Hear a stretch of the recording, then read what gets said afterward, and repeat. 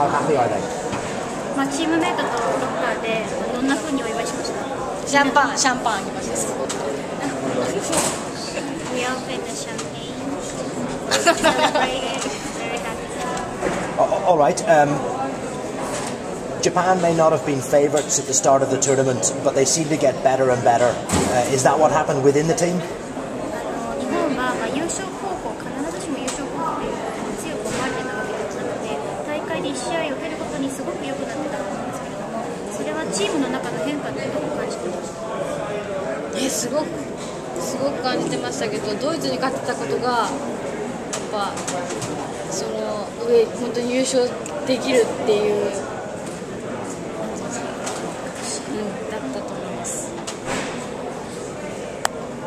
Yes, we also feel that the team developed game by game, but it was when we beat Germany when we really thought that we could beat the champions. Really started to believe. And what do you know about the coverage that this victory is getting back home? Is this going to make you superstars in Japan? で日本ですごい、まあ、大騒ぎになっていて、メディアのカバレッジもすごいあるみたいなんですけど、もうスーパースターにできたら絶対なってない。サワさん。I don't think so. The superstar is Sawa. Okay, and so how much do you owe to Sawa for this victory, and how much do the team look up to her? それでもまあ澤選手について、澤選手がまあこの大会で果たしてくれた役割はどんなものですか？金メダル以上です。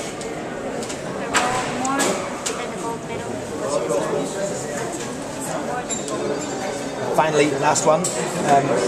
What next then for Japan? Because you're world champions. So where do you go from here? まあ世界大会でチャンピオンになりましたけど、次の目標はオリンピックでの優勝です。All right.